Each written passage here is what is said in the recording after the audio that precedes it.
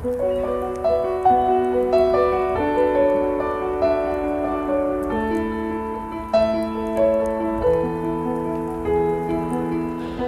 wasn't expecting this. Look at the snow. It's May. It's so beautiful.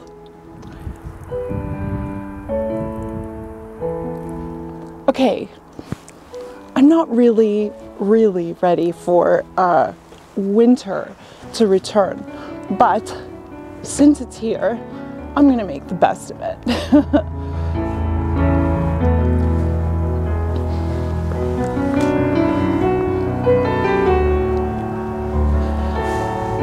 Wow. It's really beautiful.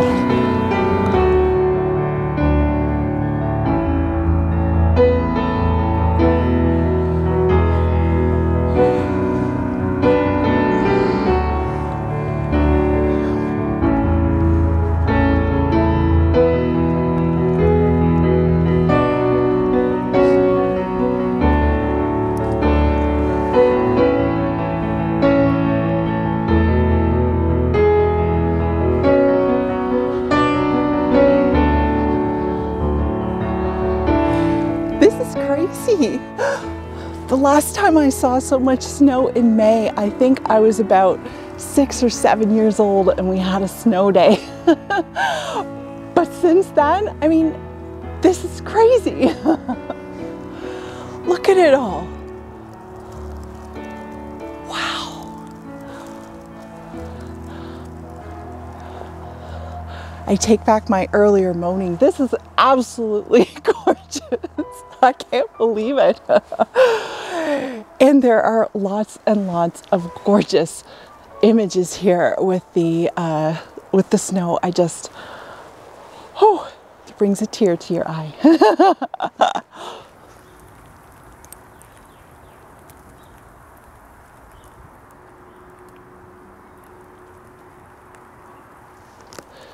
Whoa.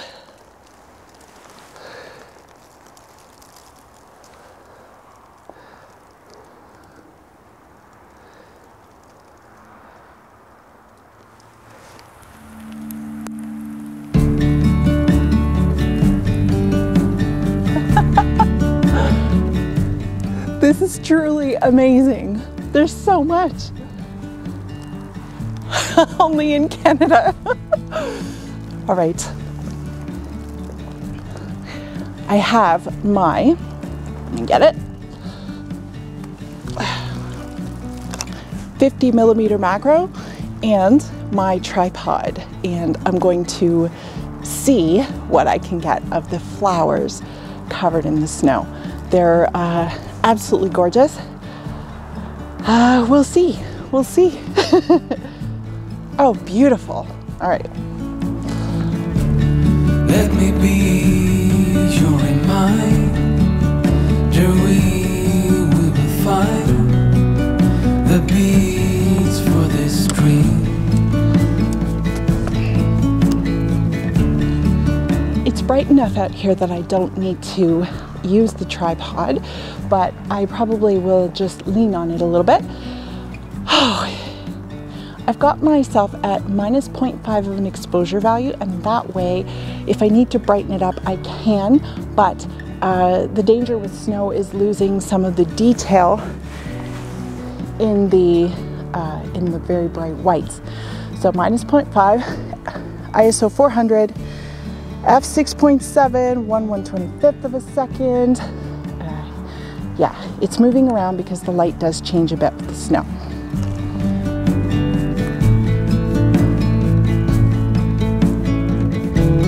Let me clear every path, my dear, we will steer you through the ozonosphere. Way up high, where the rainbow sets sighs, that's where courage lies. When you're busy growing up, know that I'm right here. But everything is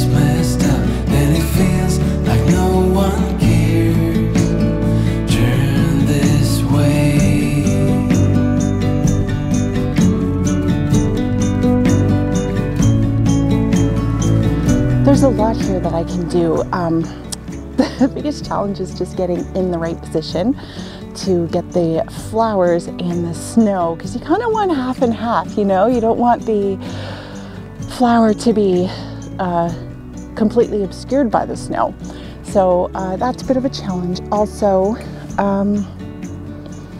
yeah, just again, working on composition, because macro is beautiful on its own, you get details and so on, but you need to get a good composition and playing with that f-stop to make sure that you have just the right amount of depth of field.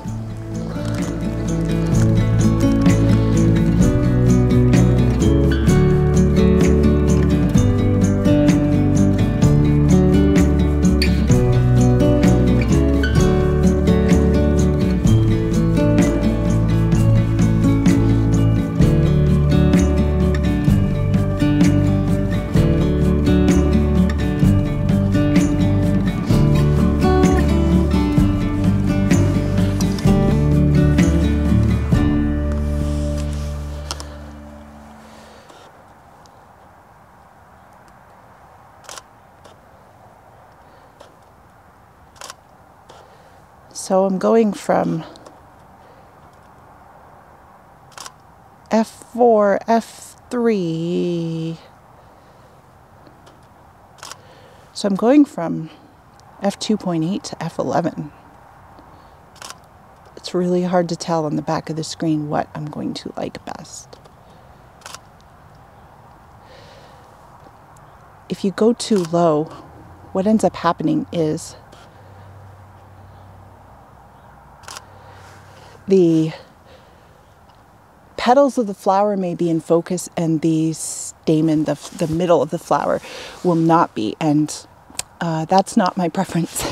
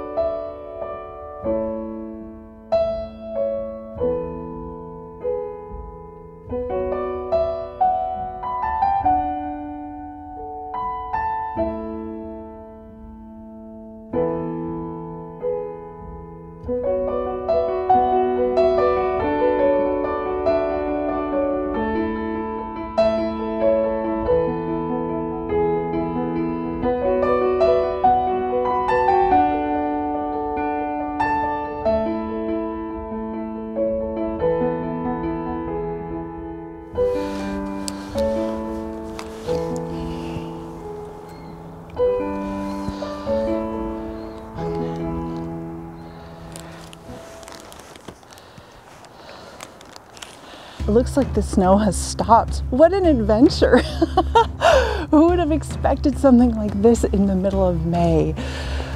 Okay, well, I'm hoping that my camera is as weatherproof as it claims to be, and I'm not actually sure how much it claims to be, but I have many times gotten this camera wet.